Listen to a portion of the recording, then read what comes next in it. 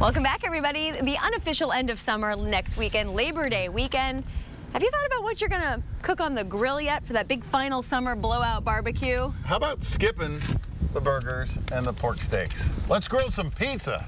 Scott Thomas and friends from the Grillin Fools website, they're all here this morning to show us how to get it done. Good morning, Scott. Hi, how are you? So what's the trick? You just start with the crust like you do with any other pizza? Well, we started with a pizza bar here. So you get up your crust, different toppings, different sauces. You know, we got two different kinds of pepperoni, the little pepperonis for the kids. They love it. And then Now this looks like this is a ready-made crust. Yeah, this is a rustic crust you can buy at just about any grocery store. Okay. And Tom's making up a kind of a traditional one with a red sauce, and then with cheese and some pepperoni. We got barbecue sauce. We got some pulled pork, which we actually got from Bogart's yesterday because we didn't have any left over. We go over here. We make these little pizzas, and you throw them on the grill. And this is kind of a way to get everybody out. Here, pick up your crust, pick up your toppings, and everybody makes their own little personalized pizza. And that's a little more, just a little more fun around the grill. That is cool. Kids love it, and adults can make something that maybe they could be a little more adult than their kids' regular cheese or pepperoni. But and then wash your hands. How hot on the grill for something like this? Well, that depends on the grill. Like Dad's making a barbecue sauce one, but this grill's going to be indirect. We're going to kind of go slow, so it's going to be about 300 degrees. Okay. Now over here, how long will it take? Those will take about 10 minutes, maybe. Oh, really? So, wow, they're cool. Small. So over here, we got, if you guys want to be a little more daring, we've got a this is a nice filet mignon. This is my kind of pizza. That we're going breaking out the steak this morning. We're going to cut up here, and I've taken this crust. This is a handmade crust. So we took the dough, and you oil it on the one side, and you put it right on the big green egg here, which Arnold Stove and Fire was kind enough to send it down here with us, and you cook it on the one side, and then this side is still raw. Okay. And then our sauce here, we're going to use, my wife calls it steak sandwich pizza, because it's going to taste wonderful. This is Andrea's. Andrea's? Yeah. That's good stuff right there, yeah. So we're going to hit it with some Andrea's. And this is your sauce. Now, you don't want to hit it too hard. It's not like a red sauce. You're not going to cover it with that. Okay. And then we're going to hit it with some nice mozzarella. And then...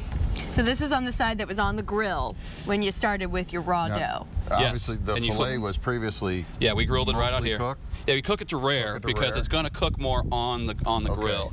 So then you spread out your filet, and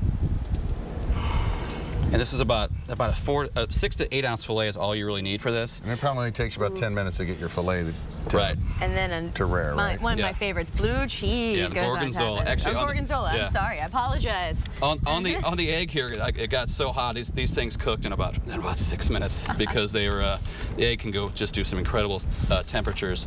So blue cheese on there. All right, and then you put this back on. And this will go back on the grill. Get out of the way. There we go.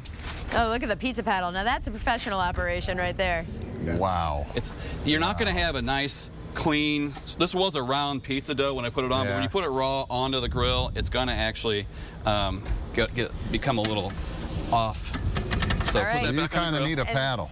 You kind of need a paddle. Is there one done in here? Magic of television. We have one ready. Yeah, we made this one just a few minutes ago. Gosh! Oh, I'm in heaven. Okay, a couple things to mention before we let these guys wrap up. Okay, we've got grillinfools.com. Again, just step by step, photo by photo, instructions, grilling all kinds of foods, right? Right. We do everything, and what we do is it's foolproof guide to grilling, basically, so you can't mess it up. Which I need. I'm not the best griller. Because we've messed up stuff for so long that we show people. If we make a mistake, we show them here's what we should have done better. Okay, and while Andy eats, I want to make sure we get this in. You guys have a competition coming up on the 22nd, September 22nd. Tell us about it real quick. September 22nd, it's a backyard barbecue bash. It's a grill contest for non-professionals. You can't bring custom rigs. It's just got to be your normal backyard grill, like a big green egg or a charbroil or something like that. And proceeds go to Wounded Warrior. All right, Wounded Warrior, you're going to help out a good cause and try some good food. We have a link to their website, grillinfools.com, on our website, fox2now.com. We'll be right back. Be right back. You got to do the steak pizza. What did you call it?